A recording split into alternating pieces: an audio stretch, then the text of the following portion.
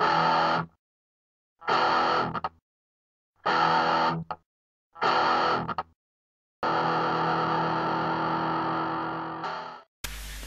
guys, Sponge Murphy here.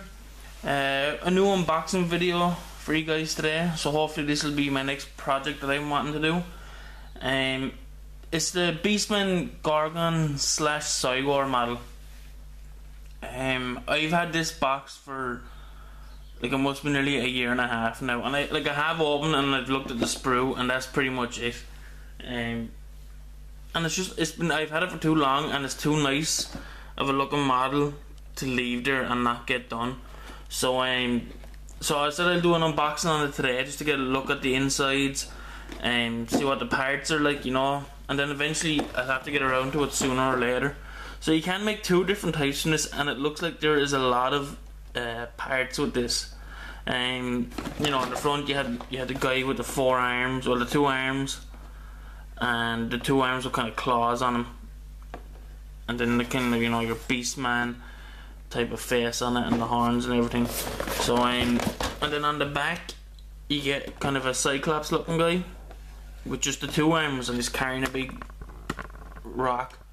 I don't know what, like a Hearthstone or something like that. It must be for the Beastmen. I'm not too familiar with them. As for it goes making which one, I really don't know. I'm not mad on the 4 arms with the claws, but I like that head. I kind of like, you know, I like a bit of this on the way he's carrying the rock over its head, but I'm not too mad on the Cyclops head itself. So you know, as for now, I'm not too sure which one I'd make.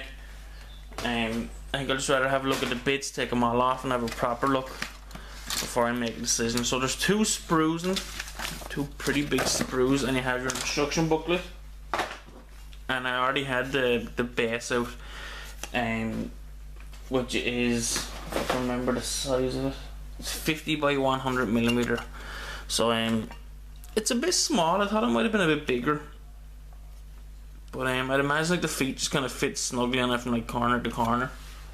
Yeah, you can kind of see it there, like the feet go from the corner to corner, so it takes up like the whole base. I'd like to kind of build it up. Your instruction booklet, which I haven't looked through at all, so maybe this will give you an idea of you know, you can mix different parts. I'm not going to spend too long on that because I just want to go straight into looking at the bits. So let's have a look at this first sprue. So we'll start with this half. Let's have a look.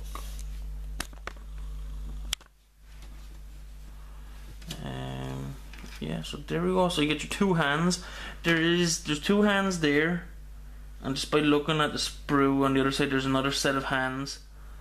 That's just on this one anyway. And there's like 2 parts of a rock that you see on the front of it. He's carrying him at the hip.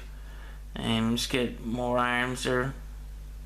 And there's the hand carrying a statue. Oh, that's the 2 parts that are right next to it. So that's a pretty cool, awesome bit. It's a pity that the hand is stuck on it. It would have been a nice little statue to have. It's just like the Garden of Moor one, but it's a pretty cool part to have. I might use that one. You have like the necklace of skulls, too far, which is always kind of nice little detail to add on to them. Very Beastman-esque. The Beastmen have pretty cool models. It's just a pity you don't see them enough anymore. They're not as that good. You get a bell that he gets to carry around, which is pretty cool. A nice little bit there. I think one of the most exciting parts about looking at these big multi-part kits, just more arms along here, is like the spare parts that you can have left over, which is what I always enjoy. Yeah, so just have arm parts there, not too special. This is the second half of the sprue where we're looking at. Oh, that's one of the claws. It's kind of like the crab claw he has. So it's a much nicer looking at the bit here than it is in the picture. So maybe that might be something that I'll add on. This must be, yeah, it's the other half of it. And then you have the big kind of, I'm just going to call it a Hearthstone. I don't actually know if it is or not, but it has like all these like magical kind of designs and spirals on it. and there's no hands stuck to it, so if you want to take that off, there's a bit of a handprint on the top. But if you're wanting to just use this as a separate piece altogether for something else, you could. You don't have to like cut anything off or trim anything, which is pretty nice. And just another set of hands. They're 2 closed fists, and then just more kind of ropes with skulls and hanging down over it. Just a lot of cool detail stuff to add on to the guy. And then I don't know what the spiky part is for. These look like all parts that you can put on his legs. So just have a quick look at the box here. Yeah, and his arms and everything, that type of stuff. Another set of hands. So that's 3 sets of hands and a set of claws. So you're getting like 4 altogether to choose from, which is pretty decent.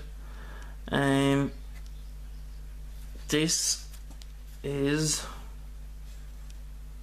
a cool little piece. I don't know if I put that down and get it proper zoom. It's a very nice little detailed piece. I'm just trying to look on the box to see what it's for. I'd imagine it goes over the arms, the forearms, or maybe even the legs. And there's a leg part with a skeleton part on it. I can't really see on the box, but I'd imagine it goes over the forearm or something like that. I'd zoom back out a bit, and I'd imagine with the same for these as well. Just really well detailed. You have like your bone or tusks, whatever colour you want to paint them, what way you want to do it. And this kind of looks like it could have been part of a shield or a little bag. Actually, what's that? If we zoom in, I can see it. I'm not too sure, but it's tied up anyway. So that's the first sprue. Just a lot of iron bits. You have your stone, a lot of the hands. So I'd imagine on this sprue then we're going to see like the heads, the main body part, and the legs. So let's start up on this corner. Let's have a look. Alright, so there's the front cloth. I actually don't even know if he has a back cloth. I only noticed now that he actually has a tail on one of them, so I don't know if the tail has to go on both versions. But this claw is pretty cool. You know, like you have the big skull, you have the small skulls, a lot of detail to go on into it, and it looks really cool. You get his hoofs there, and he's just about to step on a skull and crush it there in one of them. And then the 2 bits above here are his back and his stomach. So there's his back, a lot of fur on it, which you don't really get to see on the box. You don't get to see his back just by looking at it here. You can see some of the spikes, you know, just like you see them later on the other side of the sprue. They got pretty big on the back. So you know, it's nicely shaped. It looks pretty cool. The stomach looks like he has a bit of a bear gut. He has like the 6-pack thing type of going on, but it's kind of like a bit of a bear gut. But it's pretty cool, pretty nice. I'd imagine we're trying to see what this piece is for. There's a big massive horn on it, so I'd imagine maybe it's for his head. It's just a single horn coming up. I'm not too sure. I can't see on the box. And then we get a look at the Cyclops head. Now this Cyclops head looks a lot nicer now looking at it in the sprue with. I think the eye is a little bit small just by looking at the picture on the box, but in, you know, this, looking at it here unpainted and everything, it looks, I like this actually. Maybe the Cyclops head is the way to go actually. And then the other little bits next to the head, oh, there, I get a picture, there you go. They look like skulls with bits of grass behind them, which you don't see on the box either. So I'd imagine they're just like nice little cool bits you can add to the extra, add to the bottom of the base, which you don't see in the box. So it's a nice little find there. Or maybe it's for the skulls on his back. Maybe that's fur, not grass. But anyway, they're nice anyway.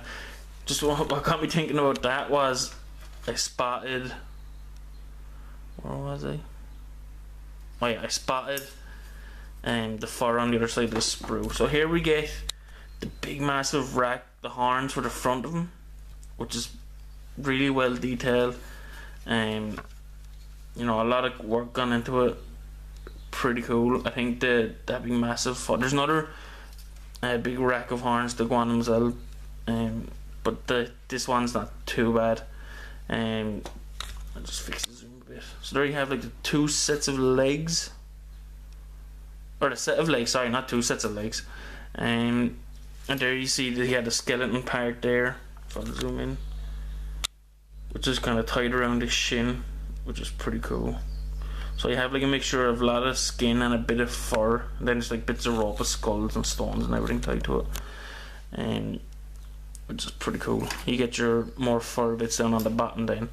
And then here on this kind of the bottom right corner is a lot of the back pieces. You'll get your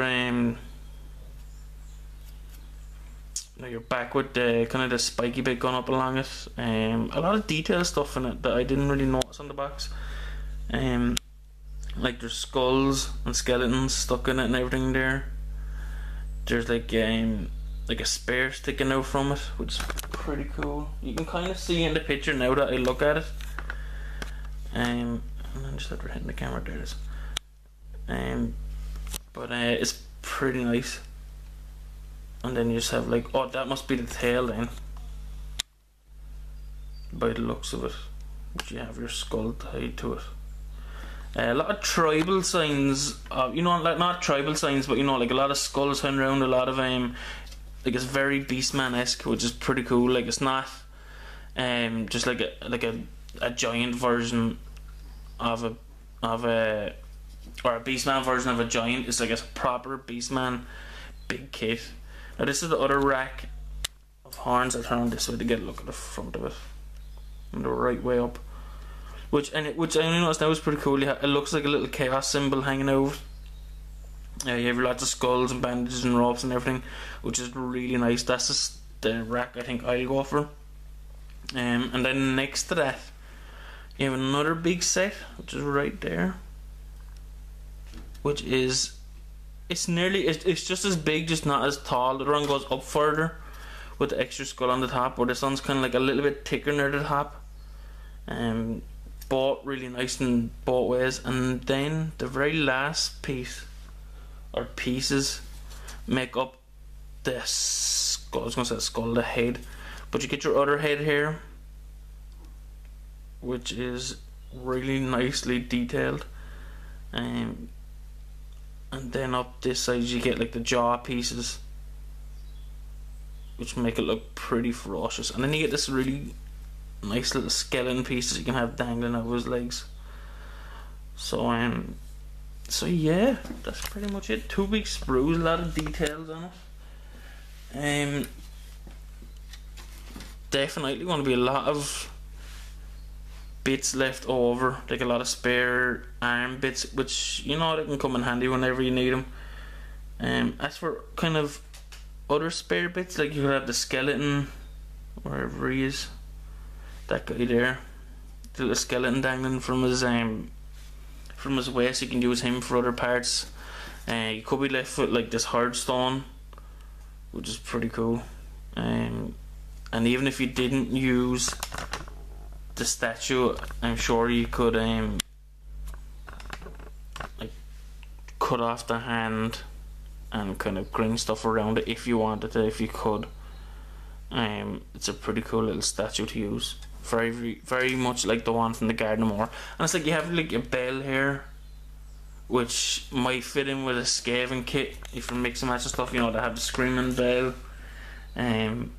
So yeah, so that's it. That's the Beastmen Ghorgon / Cygor. I honestly don't know the difference in them because I don't know much about the Beastmen rules. But very nice looking kit. I'm hoping to try and get around to making it soon. The only thing for definite is I don't think I'm going to add the tail. I'm just looking at it from here. Looks like something that I might leave out. I don't like the bell on it. I'm not too sure, but I'll have to go through the instruction booklet. It's pretty, you know, it's not thin, it's a little bit thick. There's definitely lots of stuff to go through. A lot of dry fitting with blue tack and everything. So yeah, keep an eye out for when I do this, which I'm hoping it should be soon. I think I might start clipping bits off now and having a look at it. So let me know what you guys think. It's an awesome kit by the look of it, and it's a pity you don't see this enough. Yeah, I've had it long enough, so it's about time I actually got started on it. I actually got this as a Christmas present, not Christmas gone, the Christmas before, so it's been up in my attic for a while. So thanks for watching. Make sure to leave a comment, hit the like button, and subscribe if you haven't. And I'll see you guys next video. Thanks for watching.